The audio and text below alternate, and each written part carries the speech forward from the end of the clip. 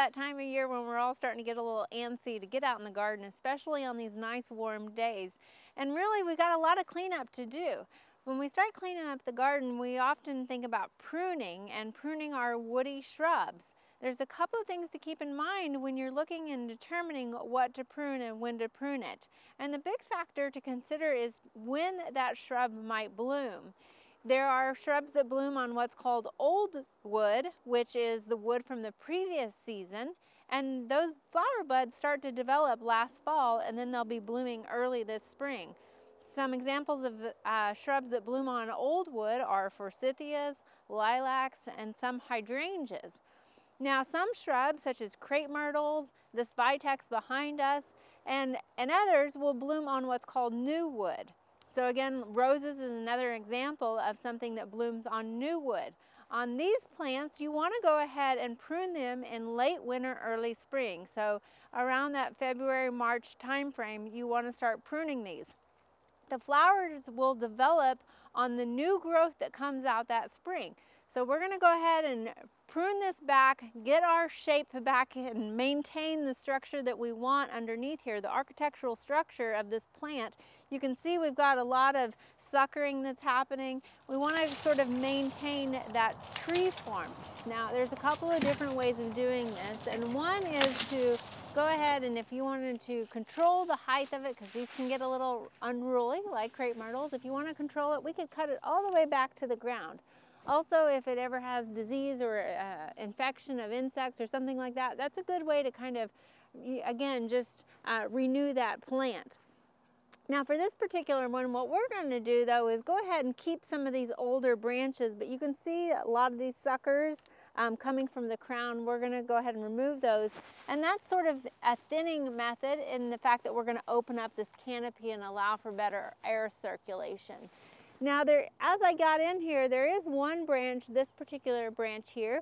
It looks like a large branch, one that we would want to keep, but upon closer inspection, it has a crack that pretty much goes about the length of 12 inches down the side of this.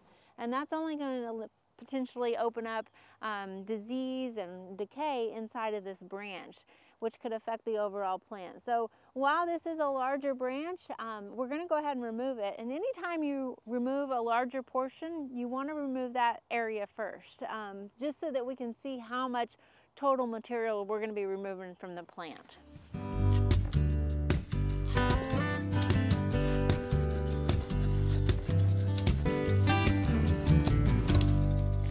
So now that we've removed that larger branch, you can see we've lost a fair amount on this right side of the canopy. We're going to go ahead and leave this one. We're going to leave this one.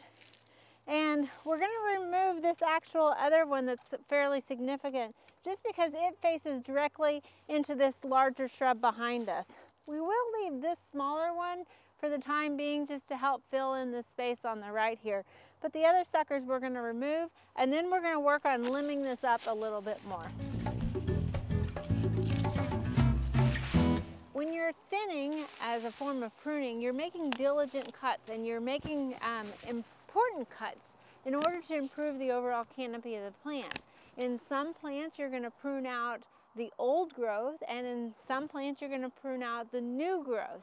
Now, something to also keep in mind is in some cases you have water sprouts, and these are often just the tall, straight, thin branches that grow. And the more I look at this, the more I don't like this whole branch either. So I'm actually going to remove this back to here. And that's the thing about pruning, is there's not one right way to do it.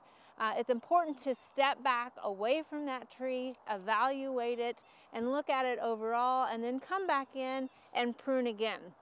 The worst thing that you can do is get in here and be so focused and cut, and then all of a sudden you step back and you've kind of really taken off too much. So again, make those diligent cuts, step back, take a look. You can always cut more as you go through that process, but it's really hard to reattach any of those branches successfully. So after looking upon this, again, I'm going to go ahead and remove this interior branch further.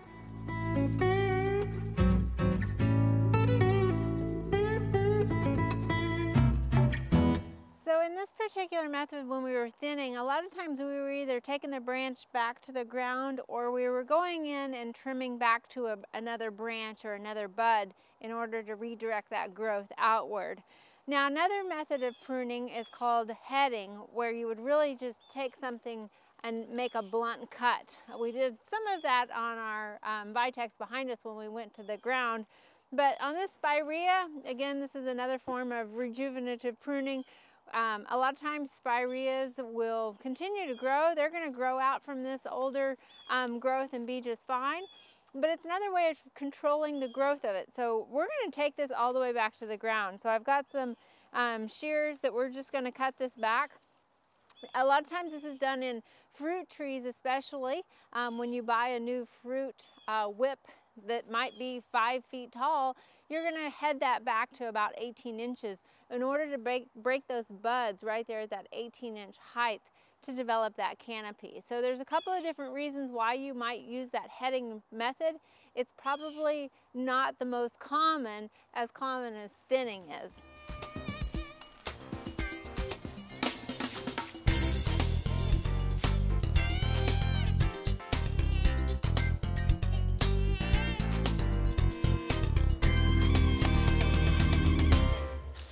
So you can see with this type of pruning, we've gone back and just really taken some blunt cuts, indiscriminately taking these stems all the way back to the ground or to the crown.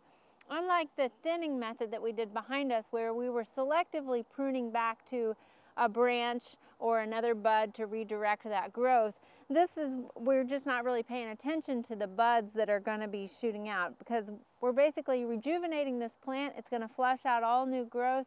And we're going to have a nice shrub this spring. Now, this is a spirea, and so this is a method that you can do. If we didn't prune it, if you didn't have time or you didn't get around to it, this will regrow, but it's going to get a little bit leggier and larger. So this is again a way of maintaining that habit. So that's what we're going to do on these, and we're going to go back and head all of these back.